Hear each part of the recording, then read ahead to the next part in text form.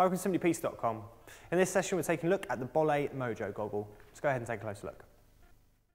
There's a nice lightweight entry-level goggle. Got some really neat features on here as well, keep you nice and comfortable on the slopes. Start by taking a look on the bottom here. We've got the nice large vents which travel all around the outside of the goggle, right onto the top as well. So you get a nice amount of airflow through this goggle, cut down on any fogging and any condensation that could build up. Nice thick chunky layer of foam around the face, keeping you nice and comfortable. A nice large elasticated strap. Also got an adjuster on the back there as well, so you can adjust the size, obviously get a nice tight fit around the face.